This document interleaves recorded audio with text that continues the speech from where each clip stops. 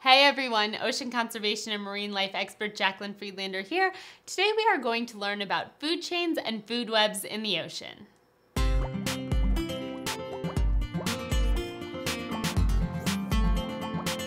The ocean food chain is very complex, and there are many different webs within the delicate ecosystem. Since the top of the chains and webs can get a little confusing, let's start at the bottom. Plankton is at the bottom of the ocean food chain.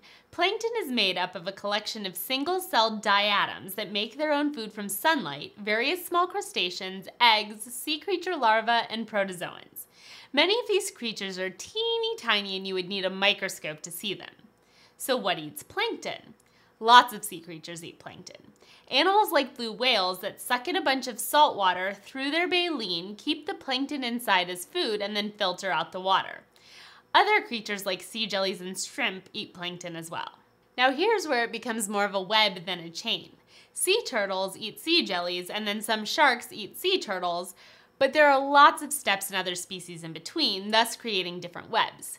Big fish often eat smaller fish, and then seals and sea lions and dolphins eat the bigger fish. In tropical waters, coral is near the bottom of the food chain.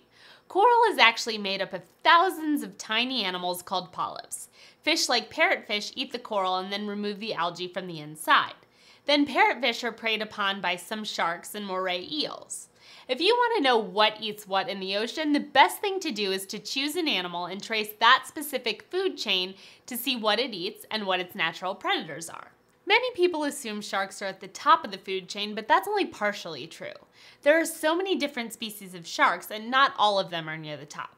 Even the species at the top, like great white sharks and bull sharks, do have some natural predators. Saltwater crocodiles that are mostly found in Australian waters have been seen eating bull sharks. Orcas, or killer whales, are considered apex predators, which means they don't have any natural predators.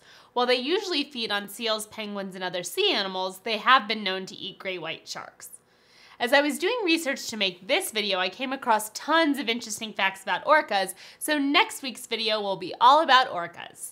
If you want weekly ocean and conservation information, click subscribe.